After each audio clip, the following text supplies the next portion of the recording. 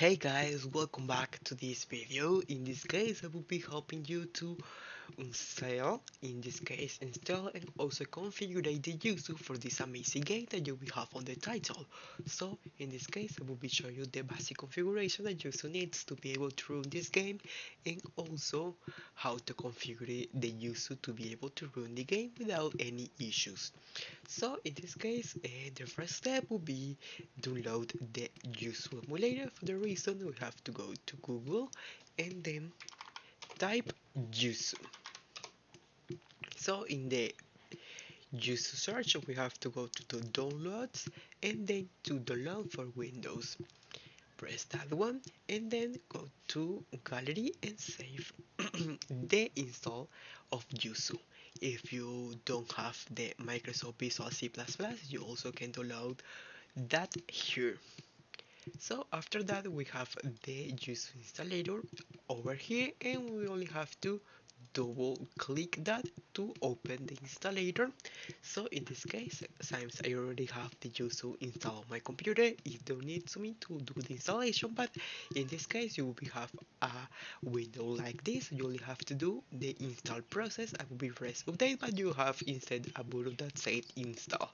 So just press install and there you are, the Yuzu will be installed on your computer, and then press exit. So after you install Yuzu, we need to download these additional files that will be help us to run the game without any issues. You will have this link on the comment box, and you only have to download and then extract the files here. And we have these two folders, the folders key and the firmware key. So the first step will be copy the keys that will be have on this one and then open Yuzu. So after Yuzu it's open, we only have to go to the file tab, open Yuzu folder, and then keys folder and paste the key that we have over there that we copy. So the next step will be open the firmware folder, select all the file that is under this folder and copy the files, and then go back to Yuzu, go back to the file tab, open Yuzu folder, and then go to the NAND folder, then to the system folder, the content folders, and the last one, register folder. We have to paste all the files that we already copied and then replace the files on the destination. After that, we already have the firmware installed and the product keys on our emulator. So the next step will be just add the game. So for the reason, you have to go to the add new game directory and then search the folder that you have in your game. On my case, I have my games of Switch here. You have to select folder and then you will have a list like this with all the games that you already have. So in this case, since this game has some DLC and also some updates, we have to go to File, Install Files to NAND, and then go to where we have our update and DLC. In this case, I have my update here. We only have to have clip and then open, install, and wait a few minutes while the installation is on process. So wait a few seconds and there you are. I have the update install, and then go again to file, install files to NAND, and go to the DLC and open all the DLC and install. And there you are, I have my game with the DLC and the date installed. You can see here, just press on the right click and properties, and then go to the add-ons tab and you will see the DLC and the date. So the next step will be configure the emulator to be able to run the game without any issues. For the reason, we have to go to emulation tab and then to the configure part, and we have this window. In this part of the window, we only have to go to system, on language, set your preferred language. In this case, my preferred language will be Latin American Spanish. On region, USA, you can select the region that you are, and then on core part you have to select the multi-core CPU emulation. Over here we have the profiles. I recommend just to personalize the profile that you use to make sure that it will be a personalized experience. After that we have to go to the CPU part, and then on accuracy set to automatic, and then on the graphics part, this is an important part of the tutorial since this is the way that the game will be running without any issues if you make the correct configuration.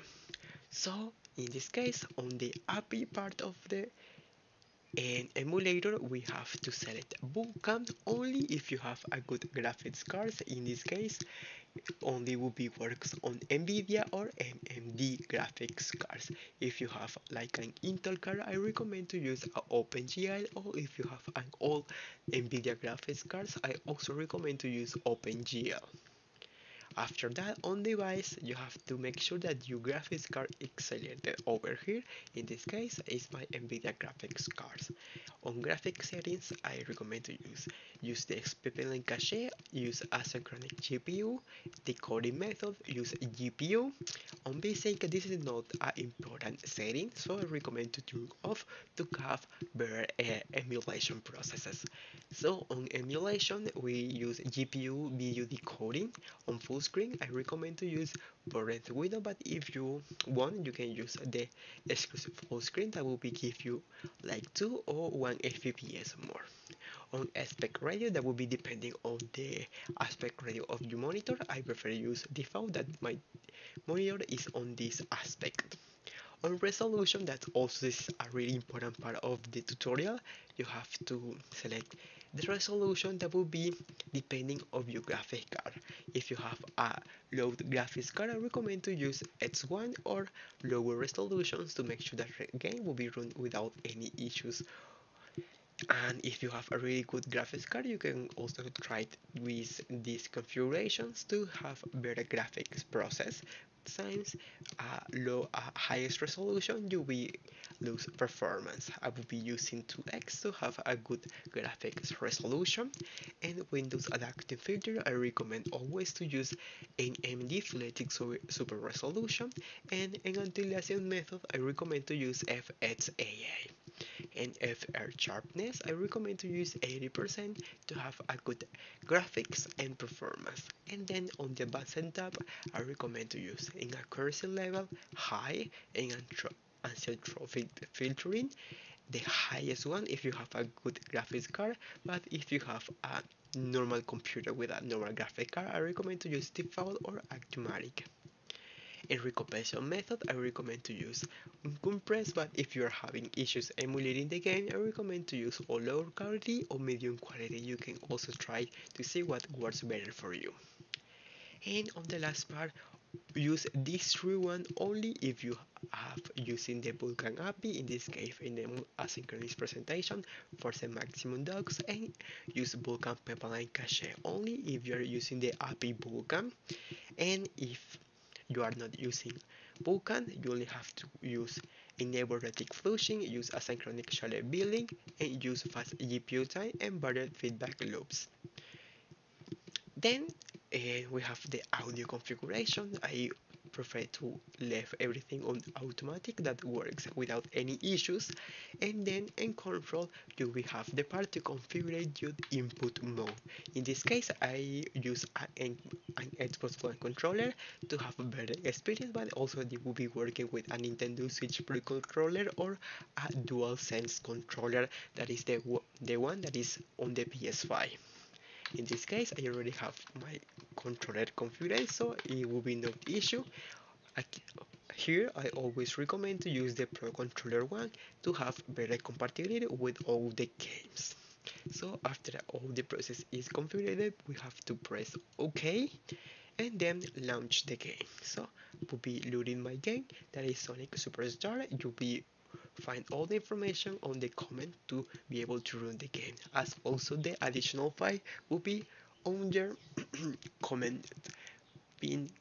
Okay, so with a few seconds wait, the game is launching. Okay, I will be closing this one.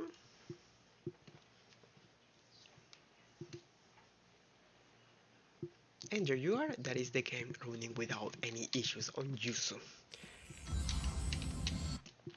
So in this case, if you have any doubts, any process, you can leave the comments, and I'll be more than happy to help you to resolve all the inquiries that you have about this emulation process. So thank you so much for watching the video, and also if you have any process, please let me know and we will be more than happy to help you to resolve it.